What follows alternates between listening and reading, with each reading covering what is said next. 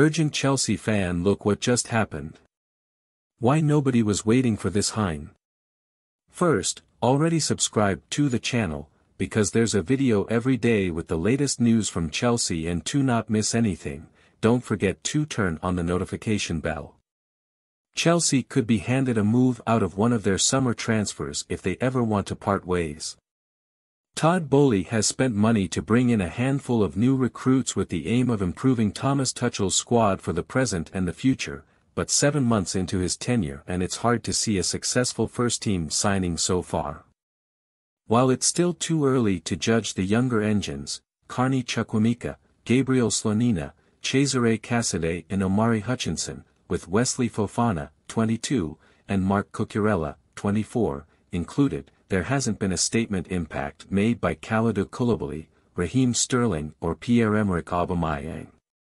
Having shelled out £250 million to secure that group, Boehly expected more than an 8th-place finish from 14 matches.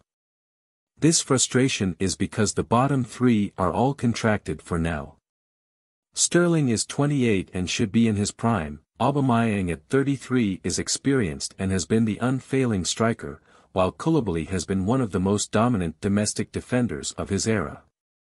At 31, though, Koulibaly doesn't have the same leeway that might have been granted had he joined Chelsea's previous surge of interest in 2017.